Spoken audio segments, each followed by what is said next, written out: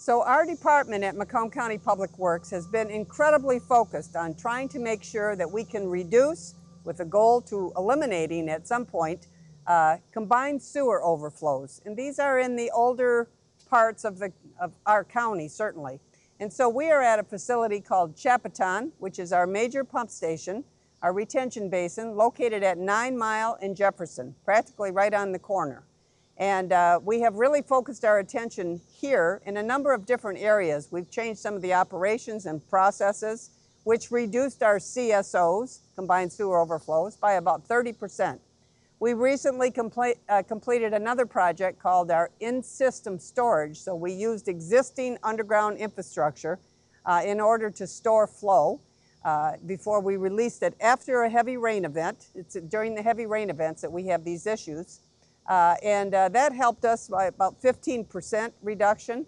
And now we are showing you our marquee project, our really top-of-the-line project, which is going to be a state model and a national model for how you successfully reduce combined sewer overflows, because what we have done here will reduce our combined sewer overflows by another 50%. All told, we're 75 to 80% reduction. This thing has just gone online. It is an incredible project, as I say. It's about a $30 million project, which we were successful in obtaining both state and federal dollars and some county dollars. So there was not an increase to the ratepayers to be able to do any of our projects, quite frankly. And it's just a remarkable engineering achievement. And Vince Astorino, who is our operations manager, this has been his project, really, along with all of these other ones I've talked about, but he's been the lead on this project. And I'm going to ask Vince to explain to you what you are actually looking at behind us here and what this project is going to mean to the people of Macomb County and to the entire region, because in addition to combined sewer overflows, less discharges out into our beautiful, magnificent Lake St. Clair here, and of course it's all about water quality. This facility, this new project, is also going to really position us better as stormwater managers to help reduce flooding. And of course, as we all know, the weather's changing and we're getting these much heavier rainfalls. So it's really a dual purpose here. Vince? Yeah, so this has been a major transformation for this area. This project consisted of all new sheeting around the perimeter of the canal area, up to an elevation above the 500-year flood elevation, to kind of future-proof ourselves, like Candice said, for all these climates that are changing.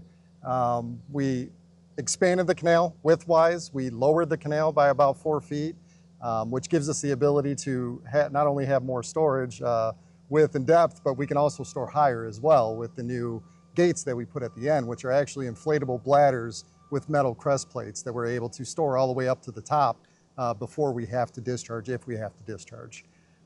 We've gone from 3 million gallons before up to 17 million gallons just in this area alone, which is a major change for this. The canal itself, this whole project, we've had an eye towards aesthetics for the neighboring area as well. We did decorative stamped concrete on top of the sheeting, the black wrought iron fence all the way around. We put in a nice precast wall with a nautical theme in it, going down to the boat launch. We've done a lot of things with aesthetics to really boost that up as well. Along with the canal, we also did a sewer separation project in the area. We installed a storm sewer going down 9 Mile Road. That storm sewer never existed before. All of that storm water used to go right into our treatment process. Now we can separate it and get it out directly to the lake through a trash capture device even, where we're picking up any floatables or any debris that's coming through that line before it goes out to the lake to keep things protected. And that separated out about 11 acres of area. We also did another storm pipe on the north side of the canal, which picked up another couple acres of storm sewer separation. So all in all, we're just constantly thinking of ways to reduce the flow inputs into our system. We are in a very heavily populated area. We've got a major high-rise on one side of us with condominiums, and then we have some beautiful condominiums on the other side of us here. So we really did think as much as we possibly could about our neighbors, and as Vince has said with aesthetics here, making sure that, you know, their side of the wall looks well with landscaping, with all these kinds of things. And they're going to be looking at this all the time. So it has been a change in what their view is. And quite frankly, it's a huge improvement in what they were previously looking at. And of course, it serves our purposes as well. And as Vince has mentioned, some of the various things like storm and sanitary sewer, the combined systems, which are now separated.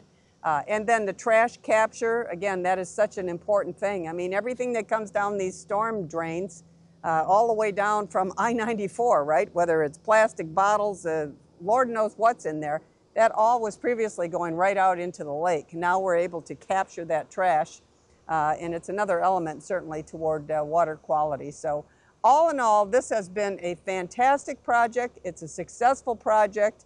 We've had a boat launch here for a number of decades, which of course we had to close during construction. The boat launch is open again, and I think that the fishermen are going to be very happy with the configuration of it and what we've done here as well. And it's all with a nautical theme that's happening here, but it is such a practical element in a really critical component of infrastructure, again, for Macomb County. And we like to think we punch above our weight here in Macomb County. So this project is really on the leading edge. In other counties and regional water and sewer authorities are looking at what we've done here, as well they should. Because, you know, we have to change our culture. We have to change our mindset. Just because, you know, we've allowed combined sewer overflows for our lifetimes, quite frankly, in this day and age, we can't keep doing that. We have to be better stewards of our environment. You have to have the political will and invest the money to be able to do these kinds of things. But it's a generational change, which positively accrues to the next generation, that's for sure. So we're excited to open up our Chapaton Pump Station Canal expansion, and appreciate your interest. Follow us on social media. For more information, explore our website, reach out via email, or connect through our toll-free hotline, 1-877-679-4337.